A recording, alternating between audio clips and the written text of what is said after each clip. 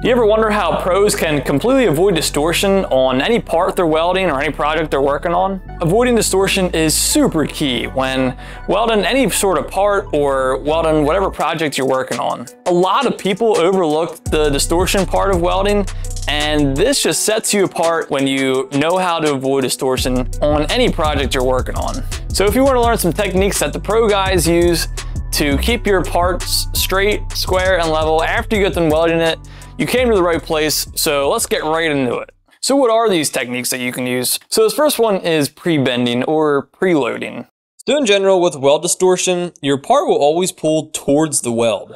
So with pre-bending, you're bending the metal the opposite direction of the way the weld is going to pull it to kind of compensate for the amount that weld is going to pull and distort your material. So the next technique here is bracing. You can see here as an example, to keep these two pieces from moving while I'm welding them, I have them tacked to my table to brace them and lock them in place to minimize the movement of them.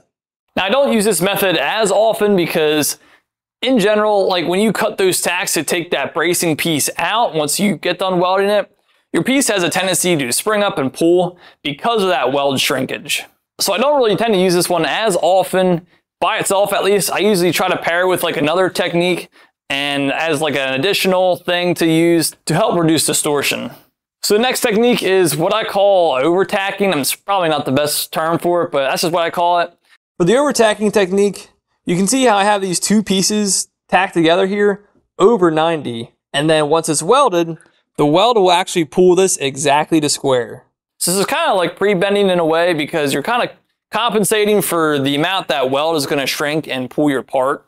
And both those techniques really take a lot of time to master because when you're first starting out, you're pretty much just flat out guessing how much this weld is going to pull your part. So it really helps to have a practice piece to figure out how much it's going to warp before you weld on your actual piece. So for example, let's say you have a practice part that you can easily scrap if you need to. Just weld that piece out and then you can see how much it pulls. Let's say it pulls like an 1/8 inch out of square. Then it's that 1/8 inch is how much you need to pre-bend it or overtack it to then account for that shrinkage.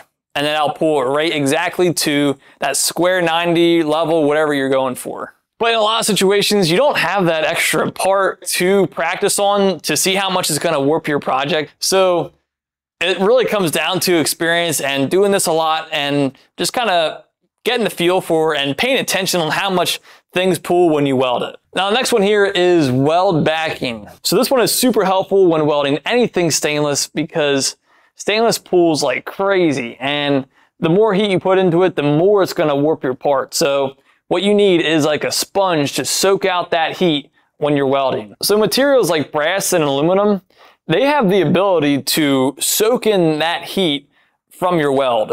So what I like to do is grab a nice thick piece of aluminum or brass and stick it underneath your piece that you're going to be welding. Let's say it's like a T-joint or butt joint or something like that. If you put that piece of aluminum underneath it, that'll soak in that heat from your welding and that'll really minimize distortion. And also for thinner material, this is super handy because when you're running like butt joints like that, you tend to burn through. And when you have like a backing like that, you won't get that sugaring or oxidation when you burn through on a stainless because you have that backing to seal it off from the atmosphere. For the weld backing technique, I have a 1/4 inch piece of aluminum under half of this butt joint and then clamped, and the other half I have no backing and not clamped. And once I welded this, you can see right here the difference it makes. The front half is all warped and pulled like crazy where it was just out in the open, and the back half where I had it backed with aluminum and clamped down, that's all nice and flat. And when I welded this, I welded it hotter to burn through. So when you flip this over, you can see where the aluminum backing was compared to where it wasn't. So the aluminum almost acts like a purge to keep your welds from getting sugared and oxidized. So if you do a lot of stainless work, thick pieces of aluminum or brass are your absolute best friends and can help you out a ton with minimizing distortion. Now the number one thing when trying to avoid distortion is material prep. So for example, if you have like big gaps on your joint that you're gonna be welding, it basically gives your weld even more leverage to pull your part out of square or level. And let's say your material is like dirty and it has like coatings on it. You actually have to run hotter to burn that stuff out.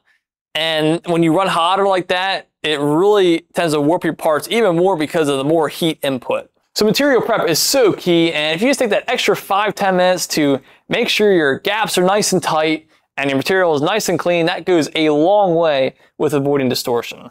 So that's how you use these techniques to your advantage in certain situations like that, but there is a lot of scenarios out there and a lot of projects out there that you really can't use any of those pre-weld techniques that I just went over, and you have to solely rely on your welding techniques. As you're welding it, you have to really weld it a certain way to avoid distortion. And I'll be going over all those techniques in the next video, so make sure to stick around. So as always, if you have any questions on any part of this video or anything I should go into more detail about, drop that in the comments below. And with that being said, hope you liked the video, and we'll see you in the next one.